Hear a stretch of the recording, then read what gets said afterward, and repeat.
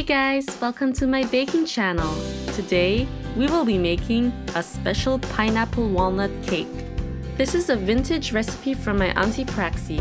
She used to bring this pineapple walnut cake to almost every family gathering. And I'm telling you guys, it tastes so good.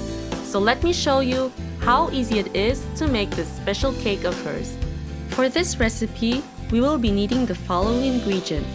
You can find the exact measurements in the description box below. Preheat your oven to 175 degrees Celsius. Grease a rectangular or round baking pan. I'm using a 30 x 20 centimeters glass baking dish. In a large mixing bowl, add in 300 grams of all-purpose flour, 2 teaspoons of baking soda, 2 eggs, 235 grams of sugar, 1 teaspoon of vanilla extract, 250 grams of canned pineapple chunks, including the juice, and 150 grams of chopped walnuts. Mix this all together until everything is well combined. I'm just using a wooden spoon to do so.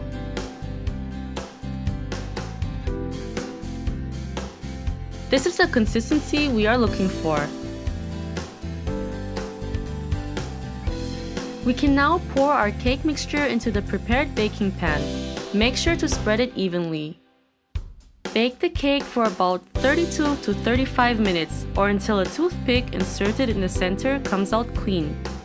While the cake is still baking, we can start to make the cream cheese icing. In a large mixing bowl, add in the 250 grams of cream cheese, 125 grams of softened butter, and 1 teaspoon of vanilla extract.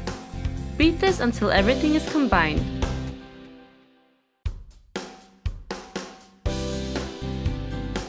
Add in the 100 grams of confectioner sugar and continue beating this.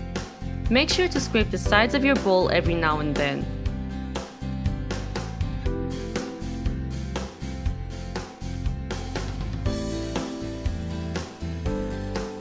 This is the consistency we are looking for.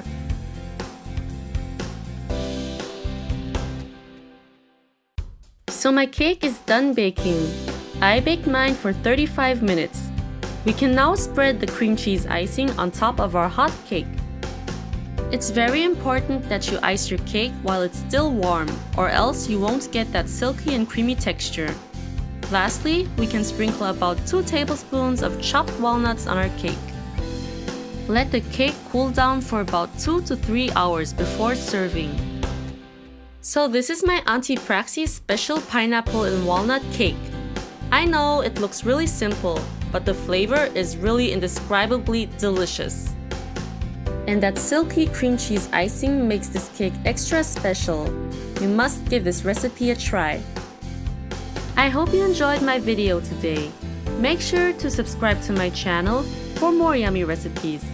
Take care and see you next time. Bye!